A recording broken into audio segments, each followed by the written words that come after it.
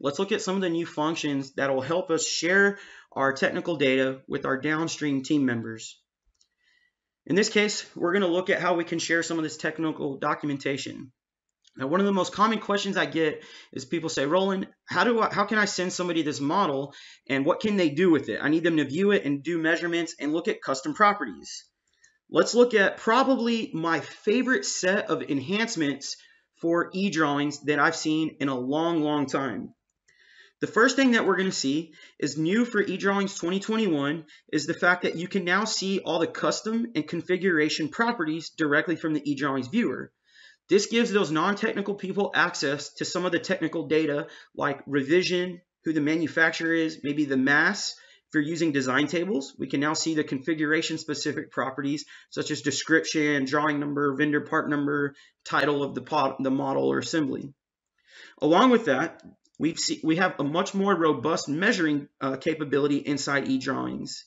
In this case, if I rotate this around, I want to see what the center to center measurement is of these two bolts. In some cases, we need to see the maximum or minimum distance. So you're going to see a more complete measuring functionality inside eDrawings. In this case, I can toggle between minimum, maximum, or center to center distance. Along with that, I can pull more measurements from non-planar and cylindrical edges. In this case, I wanted to see what the normal distance is from the top face of the part to the center of this shaft, which is a normal distance of 1.807 inches. Now, one of the most common questions that people get is they say, Roland, do I absolutely have to install eDrawings to view a file? Well, I'm glad to introduce this brand new function within eDrawings Professional called Web HTML. From eDrawings, you can come in here and do a file save as, and you can save this eDrawing file as a Web HTML document. What this does is you no longer need eDrawings to view that. You can now take that HTML web file and open it up with any common web browser.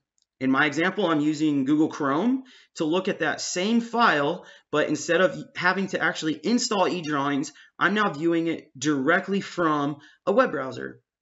The great thing about this is we get all the same information that we see inside SOLIDWORKS or inside our eDrawings interface.